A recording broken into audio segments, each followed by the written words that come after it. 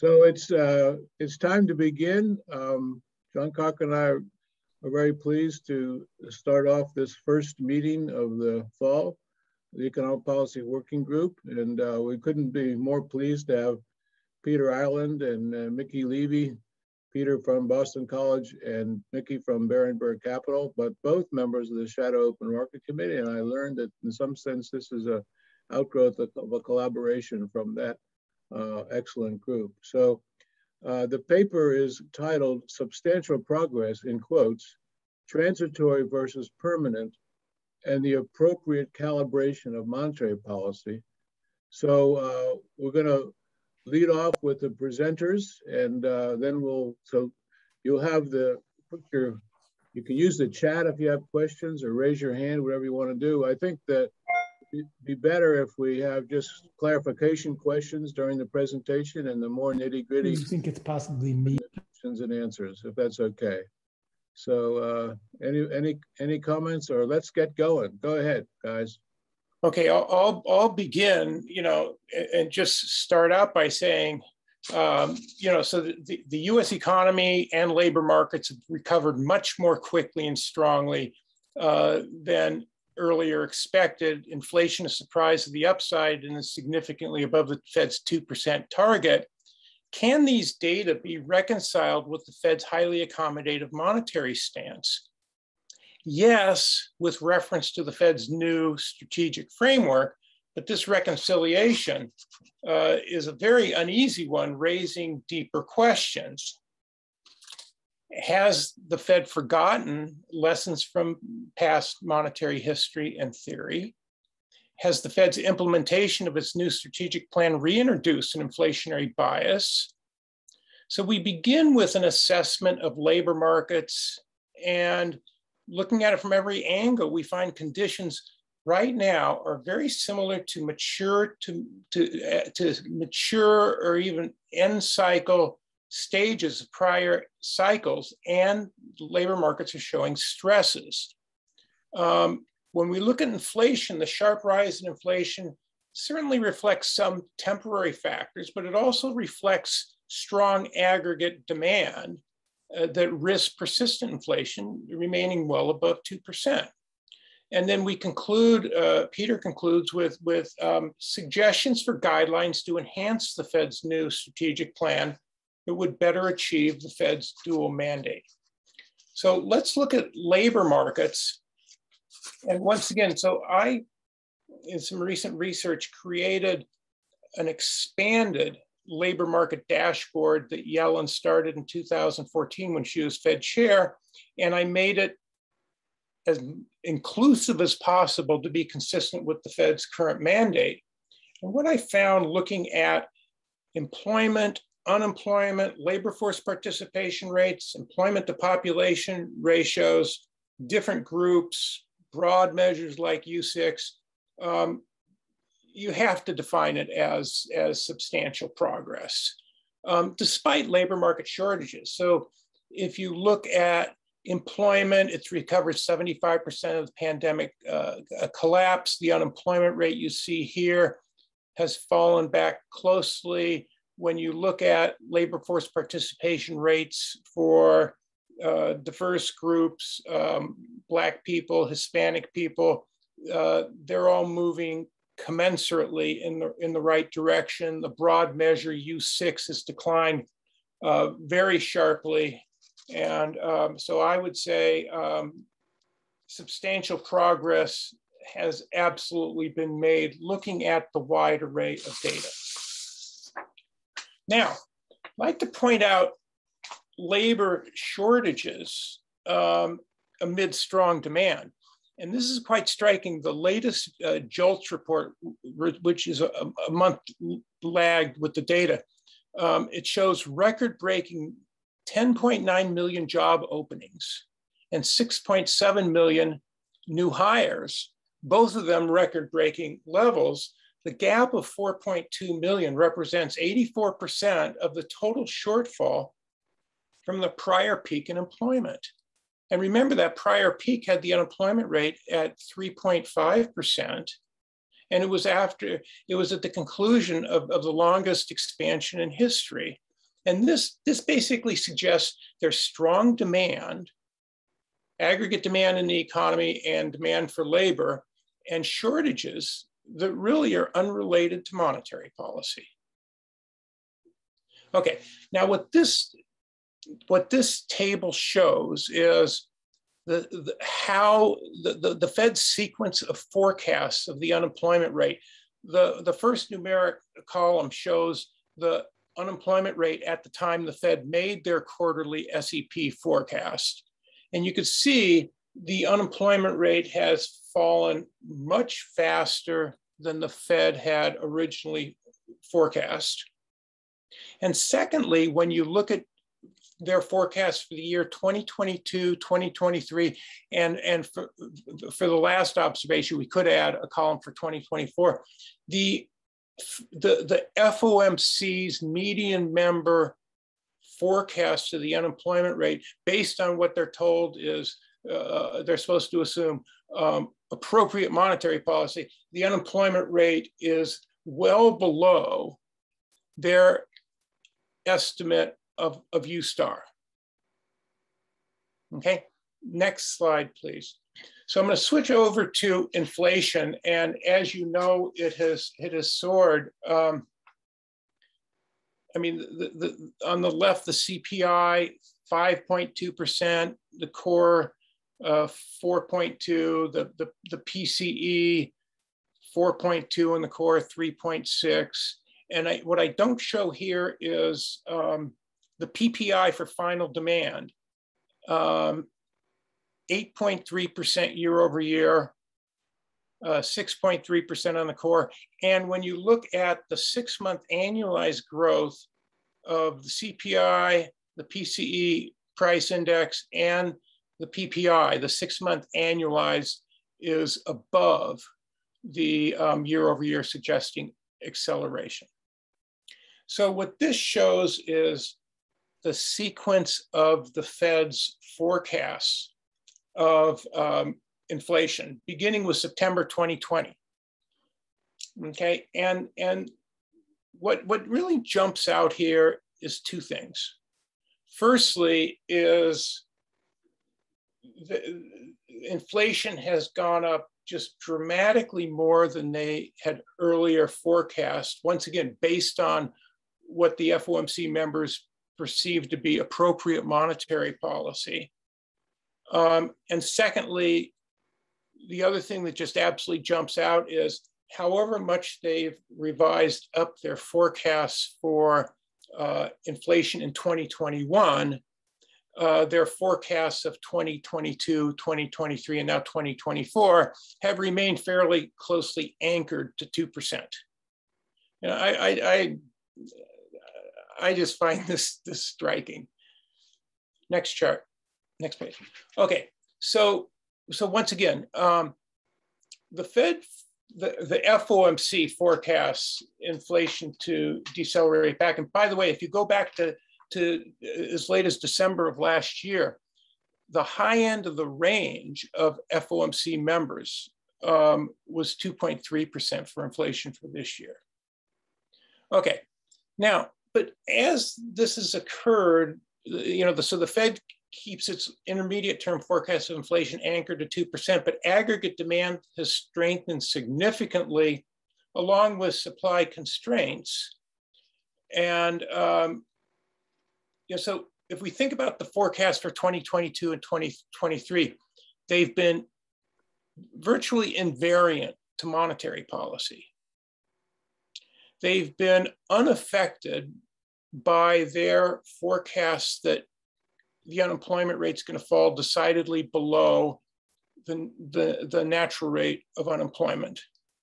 I would also note they've associated with this forecast persistent, strong real GDP growth forecast such that the GDP gap disappears. And then I would emphasize also these inflation forecasts by FOMC members have been unaffected by the unprecedented fiscal stimulus. And so these forecasts, you know, they hinge critically on the assertion that inflation is due nearly exclusively to supply constraints. I note that in the last week, about 5 Fed members, have, including Chair Powell, have given speeches where they only mention supply constraints and don't mention aggregate demand or monetary policy. And they seem based on hope and don't really reflect the risks. And I would just note, if monetary and fiscal policies stimulate demand like they're supposed to, then there are definite risks of inflation. Okay, now I'd like to conclude, before I turn it over to Peter, on just a few observations about inflationary expectations. And so the Fed's comfort with its current policy rests on its perception that it can efficiently manage inflationary expectations. But we know inflationary expectations have risen significantly. You know, the TIPS break-evens are 2.5%. The inflation expectations implied by the inflation swaps, pretty much similar to that. But survey measures, Federal Reserve Bank of New York survey of consumer expectations, 1 year ahead 5.2 and 3 year ahead 4%. But what seems to get less attention from the Fed, but it's unobservable and extremely difficult to quantify, is the inflation to date, plus rising inflationary expectations, seem to be influencing wage and price setting behavior, maybe even more so than is implied by the break-evens on the TIPS. And so everything I hear from within businesses, both large, medium, and small, is that their investors are asking them one question: what's your strategy in response to higher operating costs? And their common response has been, we are planning on rolling out a series of price increases that, of course, will be facilitated by strong aggregate demand. And so, you know, before I stop, I'd like to just go through a simple exercise. It's very easy, once again, to quantify inflationary expectations and market-based expectations. But let's think of the following. Let's say instead of having the job you have, you're a worker and you represent a union, and your 2 or 3 year contract is rolling over, and you have to sit down with your CEO, who you have good relations with, and the CEO, he or she gives you an outline of what they're proposing, and it has 2% inflation built into it for the next 3 years. And your first response is going to be, wait a second, we would like a catch-up to following the higher than expected inflation that's generated declining real wages for us in the last year. And we think inflation's going to be average 4% over the next couple of years. And then it becomes a negotiation and so on and so forth. But I bring out this exercise because as economists and policymakers, we can't quantify inflationary expectations in wage and price setting behavior. We need to do more research on it, but I think it's a critically important issue. And can the Fed manage expectations that actually influence price and wage setting behavior, rather than just, we know it can manage expectations in market-based expectations. So Peter, I'll stop there and turn it over to you. Okay, thanks very much, Mickey. And thank you, John, for generously inviting us back to the sessions today. So what I'd like to do, as promised, is to use the data that Mickey just skillfully presented and interpreted for us in order to answer 2 interrelated questions. Number 1, is there any way to reconcile these data with the Fed's current monetary policy stance, which would seem highly accommodative? And if yes, what does this reconciliation tell us about the Fed's newly amended monetary policy strategy, in particular, the innovations made following the 2019 system-wide review? So in order to do this, let's take another look at the data, but this time from the special perspective provided by the Fed's new strategic plan. So first, regarding employment and unemployment, there is, it seems to me, at least one key element in the Federal Reserve's new strategy that would justify holding interest rates near zero despite the dramatic fall in the unemployment rate from a peak near 15% in spring 2020 all the way down to something more like 5% today. And that is the reinterpretation that the committee has given to its employment mandate. To use the committee's own words, the employment objective is now a broad-based and inclusive goal, and hence progress towards achieving that goal presumably can no longer be gauged, as I tried to do a moment ago, with reference to the aggregate unemployment rate alone. Now, one weakness of this reinterpretation, whatever good intentions might motivate it in the first place, one weakness or element of incompleteness is that the FOMC has never completely enumerated the wider range of indicators for employment and unemployment that would allow an outsider to look at the data, as Mickey tried to do, and say definitively, well, how far from or close to achieving the broad-based and inclusive objective might we be right now or at any other time? Nevertheless, committee members have been quite clear, in my view, in stating their own assessments and conclusions. They say the broad-based objective has still not yet been achieved. So my point here is that we certainly can't accuse the FOMC of sneakiness or inconsistency. They're doing now exactly what they said they would do in August 2020 when they first released the amended long-run monetary policy strategy statement. Nevertheless, this comparison between the data that Mickey reviewed, the current policy stance and monetary policy strategy, it does raise some cause for concern. For starters, the SEPs that Mickey referred to earlier, they show unemployment running below the long-run natural rate for at least 3 years, starting in 2022. To that point, I would add one more of my own, which is, even at 5.2%, the unemployment rate may already be below the economy's natural rate.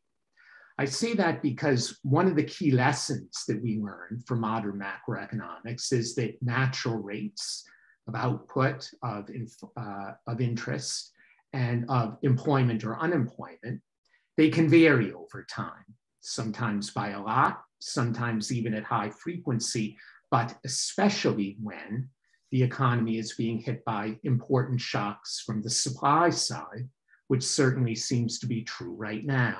The data, anecdotal and quantitative, that Mickey reviewed on wages and on unfilled job postings are certainly consistent with the view that the labor market is already running hot.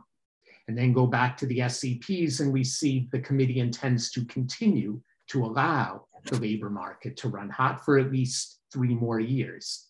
And here we see where the gamble lies.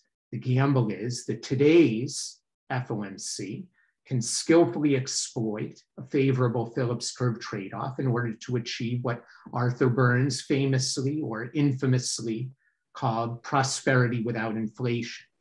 So will they succeed? Well, maybe, hopefully. But on the other hand, Burns's own bitter history suggests cause for concern. So let's turn next to inflation. A second key feature of the Fed's new strategy, it seems to me, could also justify holding interest rates near zero despite rising inflation. And that, of course, is average inflation targeting, or AIT. Now, in general, AIT strikes me as quite a sensible idea. If inflation has been running for a while below 2%, it probably does make sense to ask the committee to aim a little bit higher for a period of time to bring average inflation back to 2%.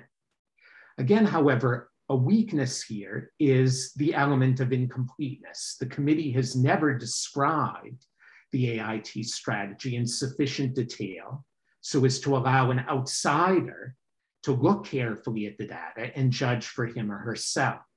How much of a makeup for past misses has been achieved? How much has yet to be achieved? Nonetheless, once more, committee members have been pretty clear in stating their own conclusions. When they say the current burst of inflation will be transitory rather than persistent, well, really what they mean are two things. First, they mean that some of this is just transitory effects of lingering logistical constraints associated with the waning pandemic that will continue to wear off as we get back to normal. But part of it must also be that they're comfortable with a little extra inflation now as makeup for misses on the downside in the past. So what's the problem then? Well, besides the elements of incompleteness that I noted earlier, another problem, it just has to do with the language.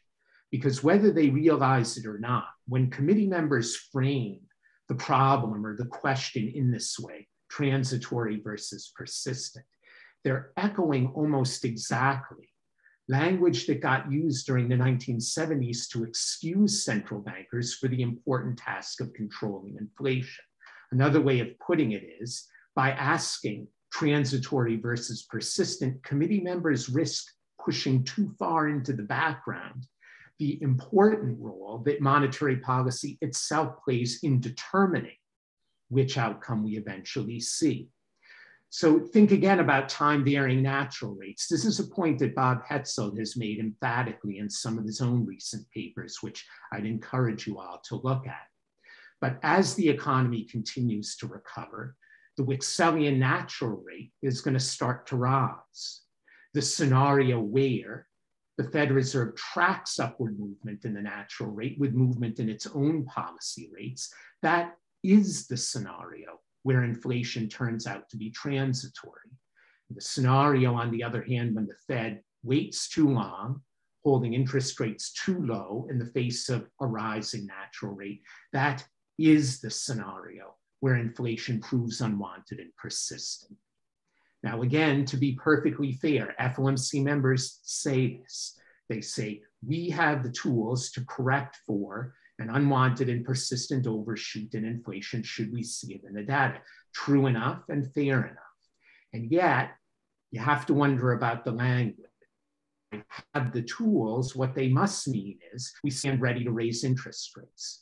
But if they can't say those words today, if they must speak euphemistically, you have to wonder, will they have the fortitude to take actions to actually raise rates if changing economic circumstances demand higher rates, perhaps as soon as early to mid 2022. So in conclusion, if you try and take a step back and ask, where do these elements of incompleteness really come from? And where do these new risks of a persistent overshoot, where do they come from too? I think you'll see the following. If you go back to the changes that the FOMC made to its long-run monetary policy strategy in the aftermath of the 2019 review, all of those changes represent perfectly reasonable responses to perceived difficulties the committee faced. And here's the key: conducting monetary policy effectively in the aftermath of the previous recession in 2008-2009, when overwhelmingly the biggest challenge was delivering sufficient monetary accommodation to offset perceived severe deflationary pressures when confronted with a zero lower interest rate bound. The problem is that now these new strategic elements are being put in play, implemented under macroeconomic conditions that seem very, very different.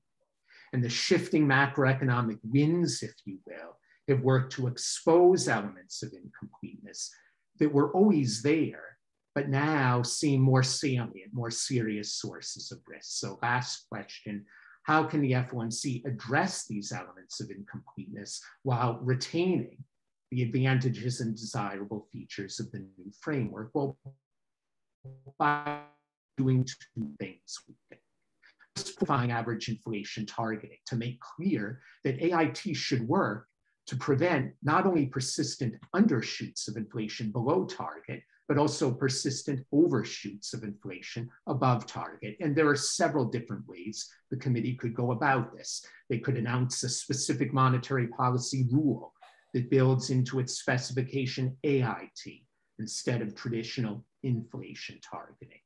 They could announce a multi-year target path for the level of prices or nominal GDP. That's a possibility that Mickey and I explore in the paper we prepared for today's session. Now, I realize the FOMC isn't going to do either of those things, but it could, as an alternative, do the usual thing. Committee members could use their words. They could incorporate into committee statements, into their individual speeches, scenarios describing circumstances in which a policy response to contain an upward movement in inflation, again, might be needed as soon as next year. At the same time they fortify AIT, the FOMC should do a second thing, equally if not more important. They should remind themselves, I think, as well as the public, that preemptive actions taken to stabilize average inflation support rather than jeopardize pursuit of the broad-based and inclusive employment goals. We know that from experience during the Great Moderation, and we saw it again in the second half of the recovery that eventually did follow 2008, 2009. So in summary, we certainly encourage the FOMC to proceed with plans for tapering asset purchases before year's end. But we would also suggest, perhaps even more so, that the committee announce guidelines for raising interest rates as soon as early to mid 2022, should changing circumstances demand those higher rates. Thanks. I'm sorry, inviting Mickey to conclude. Okay, yeah, thanks, John. I just wanted to conclude with just a few observations. It's quite striking that it's been just a little over a year since the Fed rolled out its new strategy. And I'd just like to highlight two observations implicit in Peter's comments and in the paper and in mine. And one is we've had this unprecedented surge in M2 or any other measure of broad money possible, but you've also, during the pandemic, you had a collapse in money velocity. And secondly, personal saving has soared. And so the contraction in M2 was much more than predicted by a standard money demand equation. And there needs to be a lot more research done on this. Secondly, so John Taylor's recent research showed that a sizable portion of the government's fiscal supports to individuals was saved consistent with a permanent income hypothesis. So we're at a very interesting inflection point on both of these issues. As we look forward, I would say the story's not over. Is the jump in personal savings permanent, or will it be spent and boost demand involving a recovery of velocity? It's a lot of research that needs to be done. Mike Bordo, his recent research puts a historic perspective on it and shows that post-World War II, while money supply growth from the war slowed, there was a pent-up demand and a surge in velocity that didn't occur following the financial crisis in 2008-9. Charlie Plosser reminds us that while the Fed has abandoned the Phillips curve as a reliable predictor of inflation, the Fed hasn't replaced it with any other framework. So amid these macro uncertainties, I just think they highlight the importance of the Fed adopting a more systematic guideline rather than relying on pure discretion and acknowledging the risks. Okay, thank you, Mickey. So this is time for the Q&A, so raise your mechanical hand or jump in I see Larry Meyer has a question. Larry? Okay, Peter and Mickey, don't take this personally, but I appreciate that you have written a paper that I almost completely disagree with. That makes it so much more interesting to make a few comments on it. Now, I think we begin with the notion that this high inflation is a supply-driven phenomenon, not a demand-driven. But you sometimes conflate the imbalance of supply and demand in markets facing bottlenecks with aggregate demand and supply. No, not at all. That you have to get rid of. What's the worst part of your paper? You're suggesting that Jay Powell is Arthur Burns, or might be Arthur Burns. Come on, he's the worst chair in the history. He didn't even know that monetary policy had anything to do with inflation. So forget about that. That's just, the second worst part is mentioning money and velocity. I haven't used those words in 25 years. I don't think they have anything to do with inflation. If they did, MIT would take my PhD back. Okay, so here's some specific comments.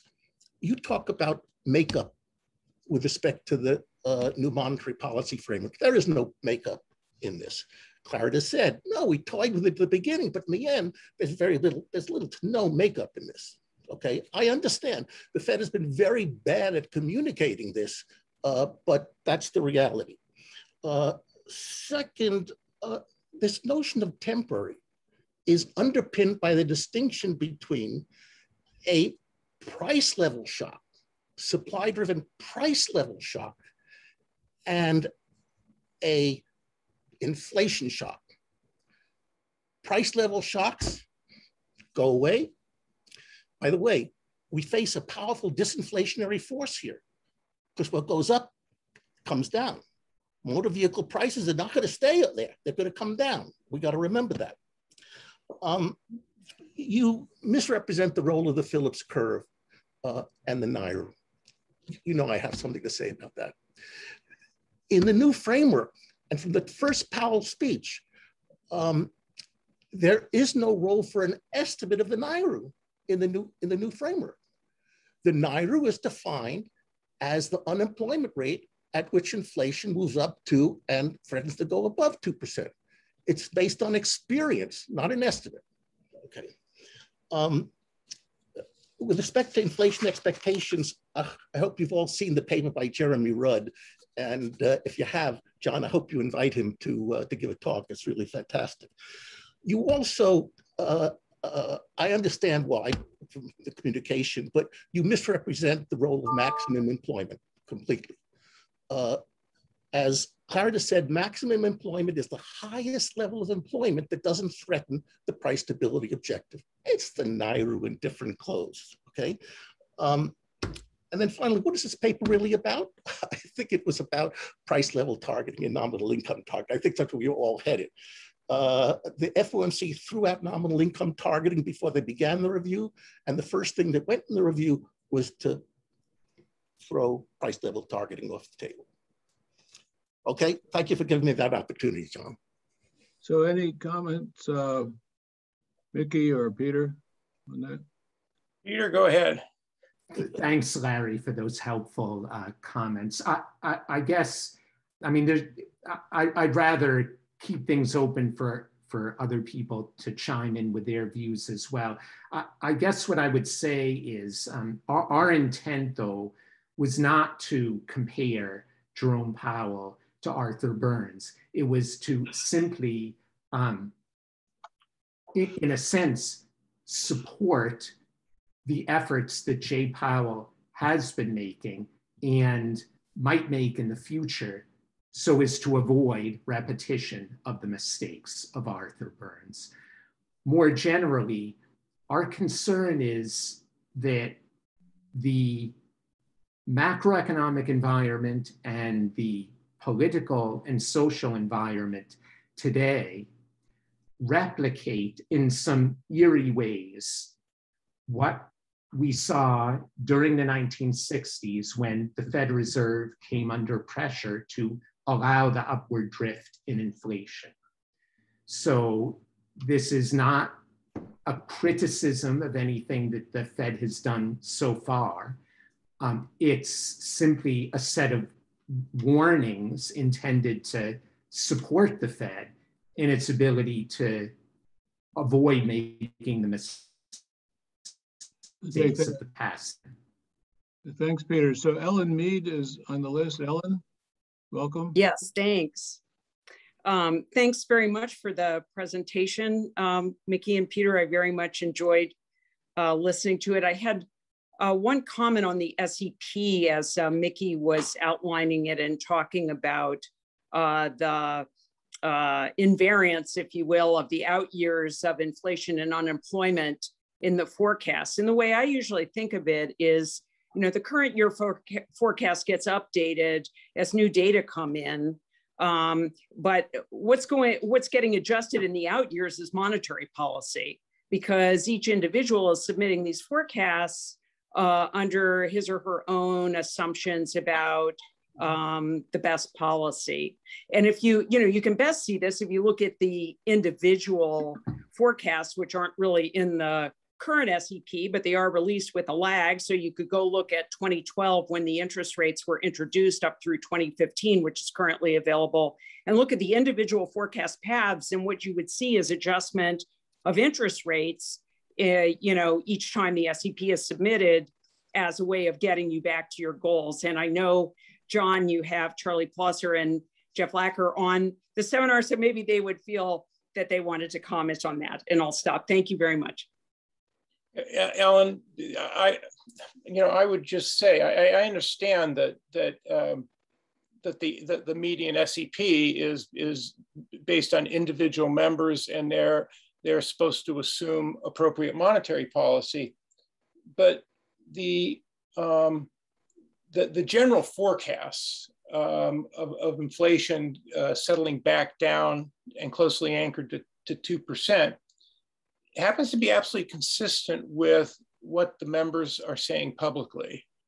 And I do note that in all their discussions now, there's very little discussion about, when we think about inflation, there's very little discussion about how monetary policy affects aggregate demand. And that seems to be a missing element. And so I was just struck by how the Fed adjusts its near-term inflation just arithmetically and doesn't change at all. It's further out forecast, and that's what the public hears. And I know it's part of their forward guidance. So maybe it's a communications problem, but it's definitely a problem that doesn't capture it doesn't capture the risks the way they should. John Cochrane has a question, and then Dick. Thanks, guys. This was great. What I love about this is you're helping us to get in the head of the Fed, which is what I'll probe with a couple of questions. I just want to highlight something Peter said I thought was lovely, how the current strategy review is a beautiful Maginot line with which to fight deflation, leaving us open to the fact that they're going to come around the right flank instead. And the second thing, both of you sort of said, the Fed keeps saying it has the tools. What are those tools, guys? The Fed says we're going to manage expectations. How? Well, the only way how is to say, should inflation come, we're ready to replay 1980. But the fact that they're not even willing to say that in public is a little bit concerning.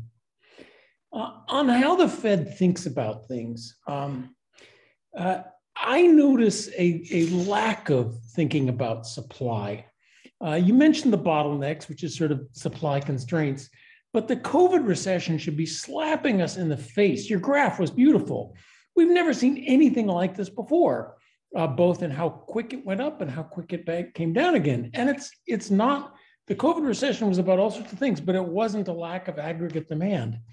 And the Fed still does not seem to be thinking, all central banks think all there is ever is demand, nothing like supply. But the fact that people were sick, the fact that now people were, or until recently, people were paid not to go back to work, ought to have something in your thinking about macroeconomic dynamics. But it seems to just be stimulus and demand always.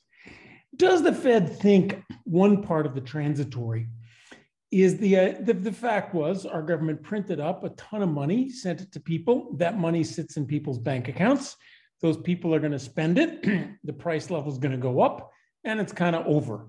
I think that is a story in the back of the Fed's mind. Let's call it a state contingent default, a one-time thing about how this is, why it's going to be transitory. I'm curious if you sense that thinking in the Fed. And last question, I promise, John, this is the last question.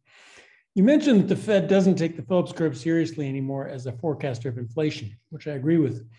But it is interesting that the Fed takes the static Phillips curve so seriously now as the determinant of unemployment. After all, the new strategy says we're going to run inflation hot for a while to drive down on unemployment.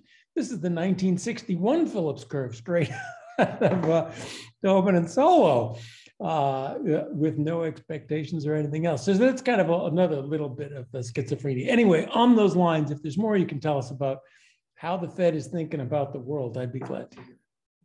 I think the Fed, and Rich Claret has articulated this, that it's very difficult to forecast inflation. Powell and others at the Fed have said, the Phillips curve is flat, and the Phillips curve seemingly play a diminished role in forecasting inflation. The role of inflationary expectations is heightened, and on this point, we have to think about a year ago. A year ago, when GDP was 5 percentage points below where it had been pre-pandemic, I think some of the Fed strategy made sense, and now it's continued to grow. The real and nominal GDP are above where they were. And if we think about the new strategic plan and how to reconcile it with the current policies and where we are in the expansion. You said that a year ago it made sense when GDP was 5% below, which is right if the reason GDP is low is lack of aggregate demand. But a year ago, if you can give people all the money you want to, they're not going to go to a restaurant because the restaurant's closed. No, fair enough. And that, John, that's why in my concluding remarks, I brought up the point that we have, so much more personal savings than pre-pandemic, and it's sitting in bank accounts earning zero. Is that the end of the story? And I would say it's not the end of the story. And if we consider the pipeline of monetary and fiscal stimulus right now, forget about what might be passed within a week. You can't assume that nominal GDP is just going to simmer back down to its pre-pandemic rate, and inflation is going to come back down to 2%. Let me. We have to move. Lots of questions. If we could keep going. Dick Kovacevic has a question. Dick, welcome. Thank you, John. If I remember correctly, 100 years ago when I was a student at Stanford, anytime I heard inflation, I automatically heard the word Milton Friedman. And Milton Friedman convinced me back then that all inflation is determined by money supply. And if I'm correct, the money supply in the last couple of years has been growing at like 20%. It hasn't grown at 20% since World War II. And so if we don't have persistent inflation, does that mean Milton Friedman was wrong? That's a great question. And the way I would answer it, and this builds on Mickey's final comments, the issue of whether, okay, first of all, as Larry Meyer implied in his questioning, okay, an increase in the money supply in levels, even in theory, would not translate into a persistent increase in inflation. just a one-time increase in the price level. But as you pointed out, we're talking about a 20% or more increase. So that's a huge increase in the level, one-time increase in the level. What I would say, how to answer the question, does this mean that higher inflation, measured inflation, is coming for sure? I would say it all depends. It depends on what? It depends on how the Federal Reserve conducts monetary policy as we move into 2022 and beyond. One way of looking at it is in reference to natural rates, but we can also look at it through a Friedman-esque quantity theoretic framework. Okay, the scenario where the Federal Reserve gradually raises rates as needed in 2022 is the scenario where firms repay lines of credit that they drew on at the beginning of the pandemic. And it is the scenario where consumers use some of the money that they've saved to pay down debt. The bulge in the money supply goes down. And so we don't see the inflation, but it's simply because the bulge in the money supply will be, worked off through the repayment of debt. The scenario where the Fed holds interest rates too low for too long is the scenario where individuals, instead of using their excess money balances to pay down debt, spend it instead. And then we do get the increase in the price level. So it all depends, but it depends in an important way, in a crucial way, on monetary policy. Oh, I want to just say something. If you can see behind me over my shoulder, there's a California license plate. It says MV equals PY. Those are Milton's plates. I love having behind me. And the equal sign, he put in the equal sign with tape. And the California Highway Patrol would say, take off the equal sign. So he did, but the next day they were back on. Anyway, next question. Elena Pestorino. Elena. Thank you, Don. So thank you, Peter. Can you hear me? Mm-hmm. Yes. Yes. Yeah, thank you, Mickey and Peter, for the talk. I wanted to ask you this question, and ties back to a beautiful talk that John Taylor gave a few days ago in memoriam of Dave Backus. And so we talk about often strategy and action space for the Fed, especially in light of the review that has just been conducted the past year. And my question is about incentives. The Fed now holds a whole huge amount of assets. And we talk about accommodative monetary policy, but what is the incentive of the Fed to effectively increase rates in light of this portfolio? What's your thinking about this? It ties also back with the ability to manage inflation expectations, because we know it has its strong incentives not to raise rates. Well, Elena, I don't think the balance sheet comes into play with its ability. It uses it as forward guidance. I think the incentive for the Fed is to prevent inflationary expectations from becoming unanchored to 2% or whatever level where it seems to become unanchored. That's why, other than that, I don't see any incentives for the Fed to wind down its balance sheet. It's been very reticent to raise rates because it doesn't want to scare financial markets, because it knows it'll get, if anything goes wrong, it'll get the blame. But I would just add that there's a risk of having such a high balance sheet. And we could unfortunately be seeing that played out as Congress deliberates on the debt ceiling. There is a risk to financial stability of keeping rates at zero. And I just think the Fed is not thinking about these risks as it calculates what strategy to play. And let me add one other point, and this maybe ties together a few other things. When we think about the impetus, the Fed's impetus for the new strategic plan, It was not that inflation was 1.8 or 1.7. It's concerned that if it stayed there, you could have inflationary expectations collapse, which would push yield, interest rates down to the zero lower bound. And I would note now, fast forward to where we are, the Fed's, that's fighting an old battle.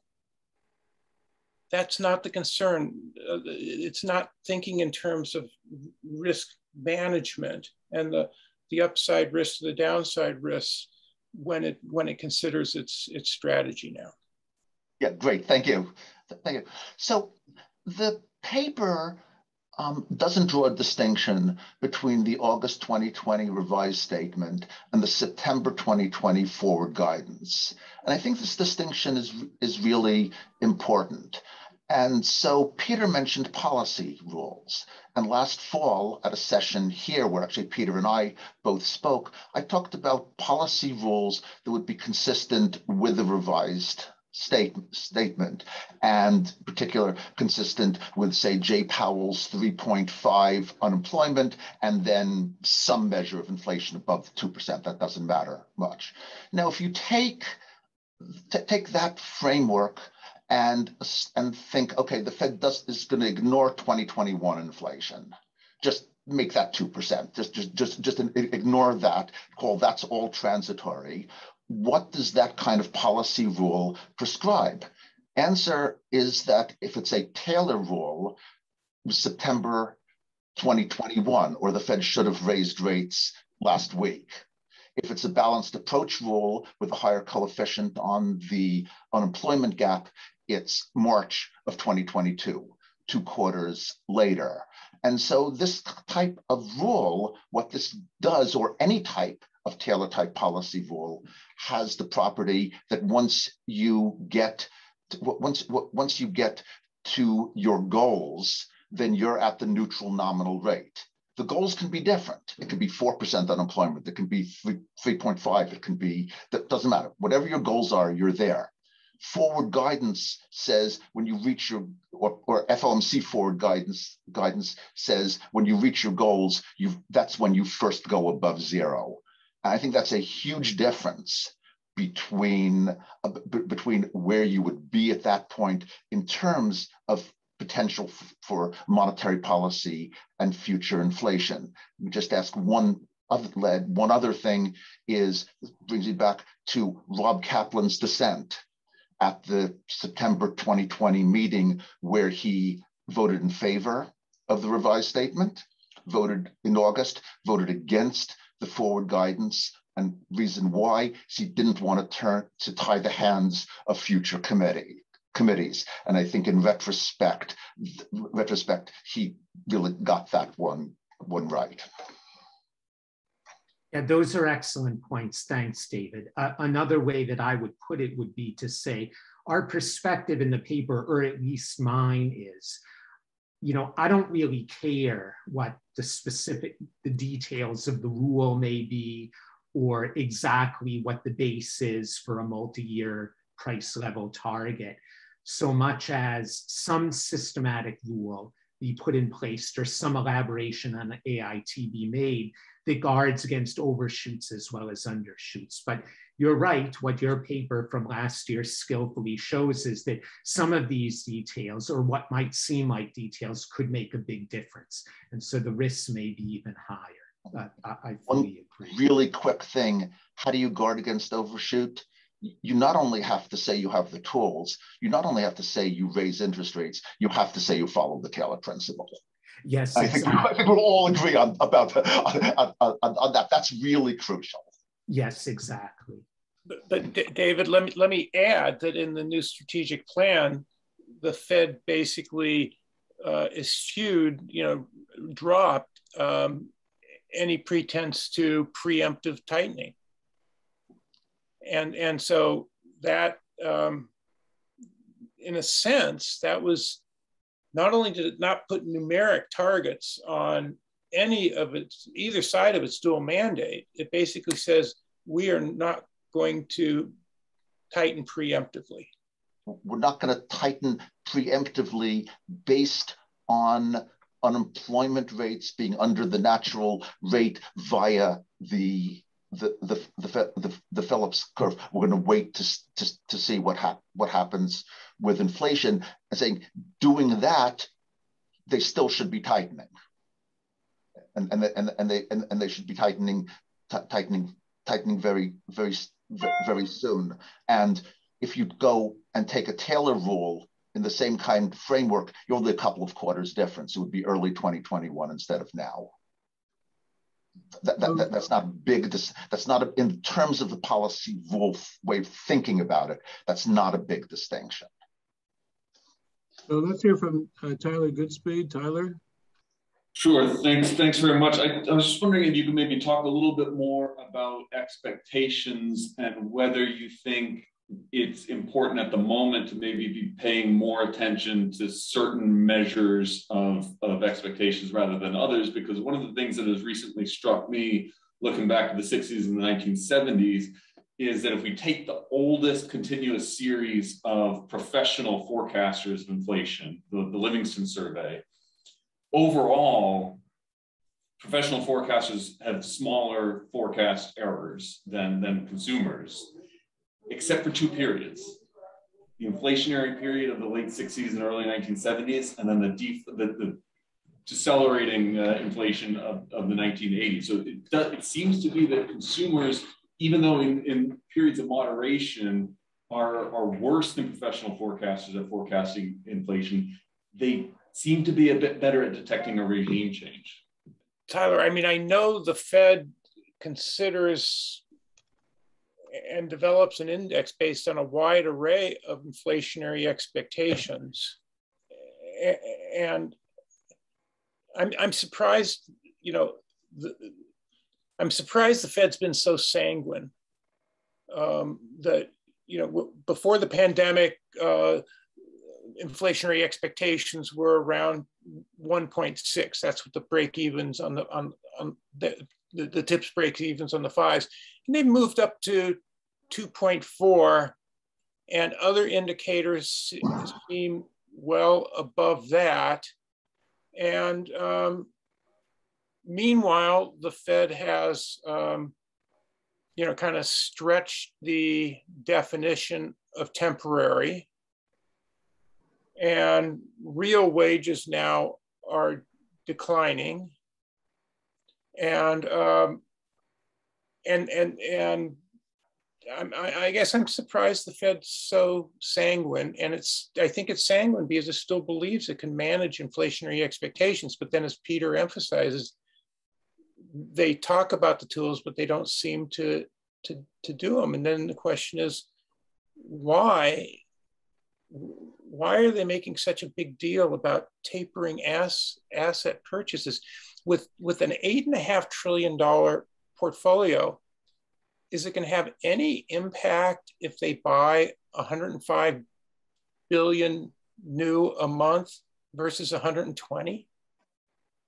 They're making a big deal about it, whereas the real focus should be, when are they going to take the steps to raise interest rates? I think it would actually improve the health of financial markets. Can I follow up really quickly on the central question, though? Why are the markets going one way and the surveys going the other way? Why are long-term bonds still so low? Yeah, when we started writing the paper and discussing the ideas, I sent an email to Mickey and say, Mickey, I think we agree on all of these things. There's this one thing that's nagging me. Friedman was gone when I got to Chicago, but Professors Lucas and Fama were there. And I can, do you really think you can outguess the markets? I mean, to me, on one level, the 10-year Treasury rate, it just seems unbelievably low, okay? But do you want to bet against the markets? To me, it is a mystery. Let's hear from Charlie Plosser. Charlie? Thank you, John. I want to come back to Ellen's point about the SEPs.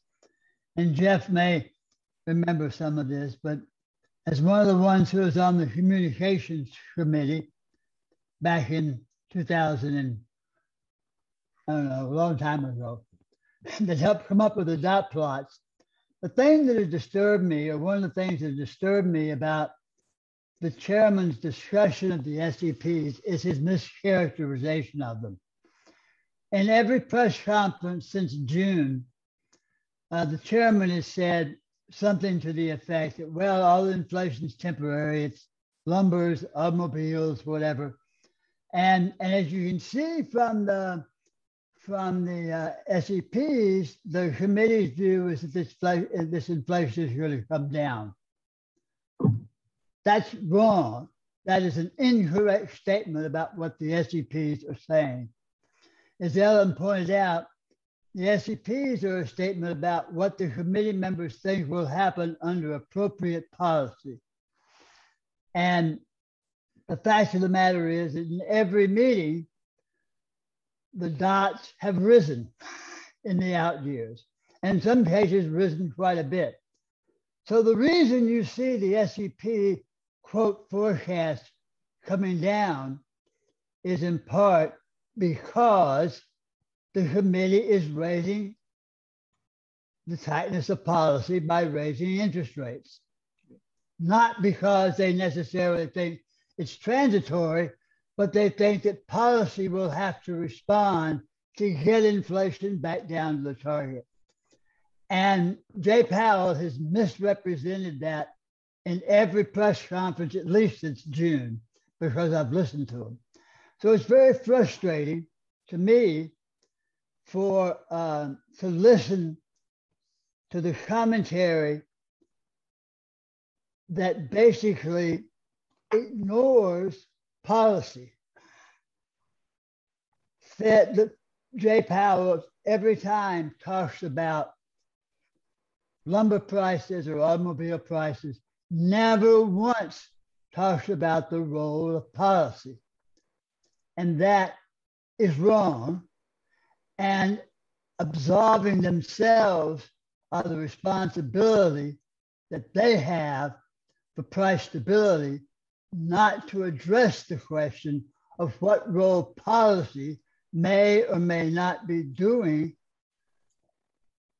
to inflation, because I believe, as Mickey alluded to, that to the extent that these supply side shocks, if you will, or whatever you want to call them, to the extent that it's more persistent, is going to be determined by the path of monetary and fiscal policies. And the Fed refuses to talk about that, and therefore refuses to be held accountable for what the path of inflation may end up choosing to be. And as much as those of us on the Fed who helped develop the dot plots tried to keep reminding people that these forecasts are the result of individual members' appropriate policy, you cannot take those forecasts as if they were unconditional forecasts. You have to look at them in the context of what policy is doing. And people keep doing that, and I don't think it's right. And I think Powell has abused that. He either doesn't understand it, which I find it hard to believe, or the staff is allowing him to make those kinds of comments, which are really incorrect. The other thing I'd like to say is that my problems with the new system, and I may talk about this more in a month or two, but is the Fed has designed a framework and its forward guidance for which the current situation, that is inflation along with unacceptable unemployment, at least from their, or employment from their perspective, this occurrence was not in their playbook. They did not anticipate being here. And through their guidance, when they said, we will not raise rates until we've reached maximum employment, ruled out them ever being or dealing with a situation in which actually inflation may be higher before they reached full employment. So they didn't allow for this outcome. Like I say, it wasn't in their playbook. And now they're faced with this, and it's mostly all of their own making. It's because their strategic framework, I think, was not well thought out. And even worse, it was not articulated very well. And basically now they find themselves where they've got to wing it and play it by ear and revert to mostly discretionary policy and then try to justify it. So I think we have four more hands raised, and I want to go through those, and you can decide how to react. So Axel Merck, Axel? Yeah, Charlie referred to a little bit of what my question or comment is. I'm wondering to what extent you think the Fed is hostage of its own confirmation bias and forward guidance. I think, I mean, you have indicated, oh, they should talk about when they're going to raise rates. Well, I think what they're afraid of is if they were to do that, then the spreads would widen and they would get his taper tantrum. And so he's talking himself into this, oh, everything is going to be fine. And it's not just they're staying preemptively neutral. I mean, they're staying preemptively full throttle, right? I mean, if they said we go to neutral, that would be with something. But I'm just wondering to what extent they just have boxed themselves into this corner. And as Charlie points out, they just didn't take this into consideration. And now they are married to this approach and defending it tooth and nail. I think there's a lot to what you just said. And I think that plus the Fed's fear that anything goes wrong, they get blamed for it. And I think the Fed has a very bad relationship with financial markets. But as Charlie said, they're not using it as an actual forecast. They're based on their best the appropriate policy. But Charlie, I'd like to make a point. Even if you take the median FOMC members' estimate for the proper Fed funds rate by the end of 2024, and it's 1.8%, which is still well below what they estimate to be our star plus 2%. So Mickey, in response to that, I think that the way to think about it, and I've always said this, the information in the dot plots is not about the levels. It's about how they change over time. And what you want to infer from the dots and therefore the forecast is more of a reaction function that the committee is having to the data coming in rather than taking the levels as necessarily indicative of a forecast. And to me, that's the proper way to inference to take away from these. So I don't necessarily believe that they've got the levels right necessarily, but what you do see is the changes. And that's really important for interpreting how the projections end up falling out. Michael Bordo, Chris Erceg, and Jeff Lacker. So go ahead, Michael.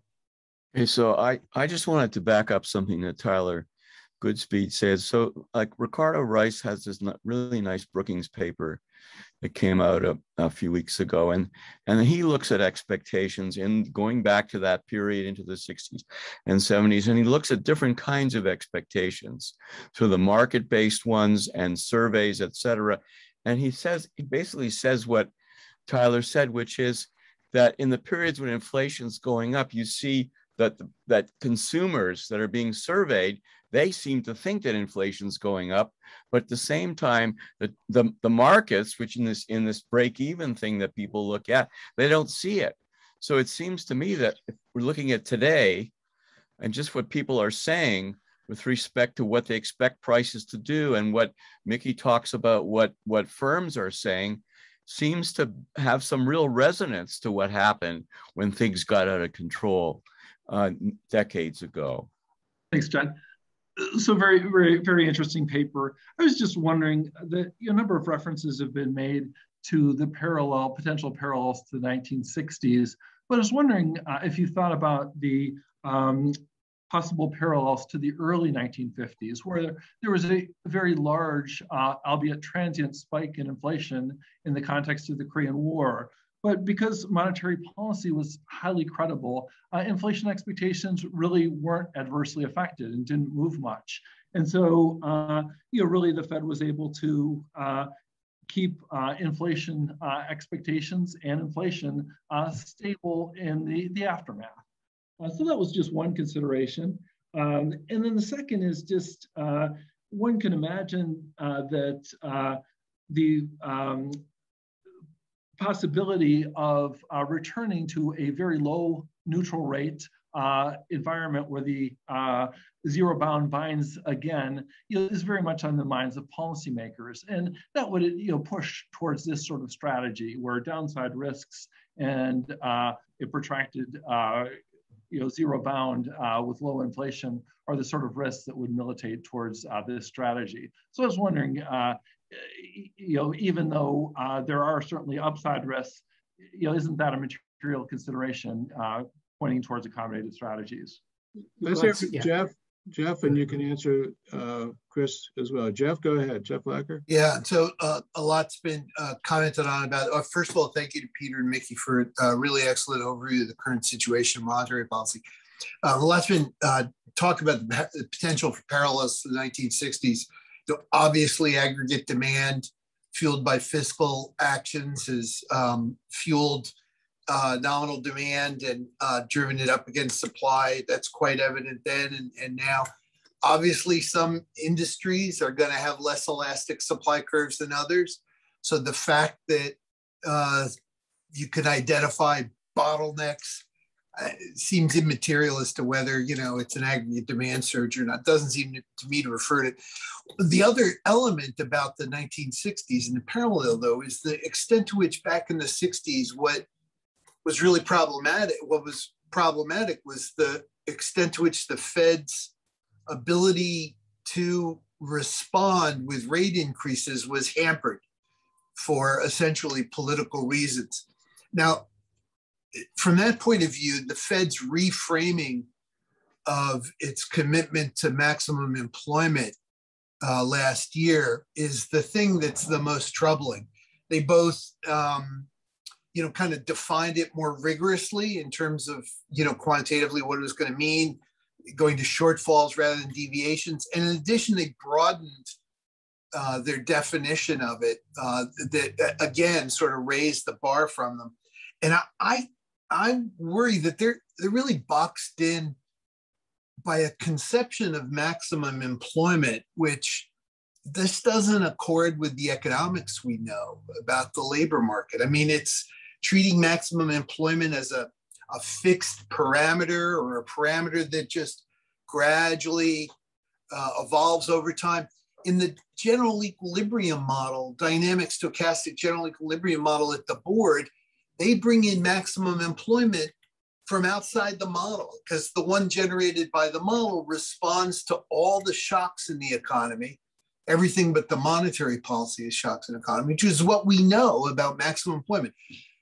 If you look back this year at this surge in inflation, it seems to me like it's the latest and most vivid evidence against the notion of maximum employment as some, exogenous, smoothly varying parameter. I mean, it evidently over the summer, maximum employment was about the employment we saw. It was about actual employment. And so I think untangling that as in terms of the way people think about employment, I think is, it leaves me far less sanguine about the Fed's ability to navigate a situation next year in which inflation remains elevated, and yet they don't get to what they think of or what they've sold the public on as maximum employment. Well, thank you, Jeff. So Peter and Mickey, we have a few minutes to wrap up. You want to do that and comment? Sure. I was merely just one more quick response to your excellent comments, Chris. The reason why we say fortify AIT is partly I have in mind exactly your concern. We know that in a low interest rate, low inflation environment in which the zero lower bound is a recurrent constraint on monetary policy, there are big advantages to level targeting schemes, and AIT, loosely interpreted, brings into the policymaking framework that notion of, I would only add, and wish that the committee would as well, that level targeting does not preclude guarding against persistent overshoots as well as undershoots. So that's why in the paper, in the presentation, we say, or I say, fortify the new framework, don't just toss it out. Thanks, Jeff, for your comments too. I agree wholeheartedly. Hey, Jeff, I think there are a lot of parallels between the current environment and the second half of the 1960s. Not only was William McChesney Martin's Fed, politically constrained to raise rates appropriately, but it was in an environment where activist fiscal policy dominated. The Phillips curve was becoming mainstream. Fast forward to today, you have a Federal Reserve that doesn't seem to need political impetus to be activist. And the parallels go on. We have seen this pretty sharp acceleration in nominal GDP. The critical question going forward now is, will nominal GDP growth continue to remain strong? And I think it will, based on the impacts of monetary and fiscal stimulus. If that's true, you're going to get continued inflation pressures. And then one final point, on your emphasis on employment, the Fed, while it prioritized and enhanced its mandate for employment, at the same time, the Fed was very careful in its strategy statement to say that employment is driven quite a bit by non-monetary factors that are beyond its control. Hey, thank you very much, Mickey and Peter, for everyone being here and the terrific questions. It's a great discussion, and I think we just outlined more projects for the future. So join us next time, and thanks very much again.